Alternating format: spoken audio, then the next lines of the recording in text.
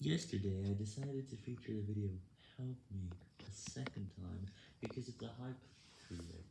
It was still at 20% after the video got featured, and after everybody saw that video on the top of my channel. Now, this happened because when I featured the video, there were 5 times more people able to see the video, and because of that, there were 30 people going to click it every single day, which again increases my engagement from that video.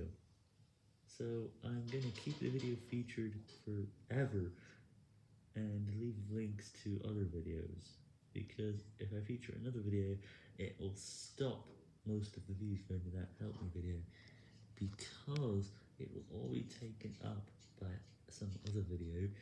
And I also left a link there, which again increases my views.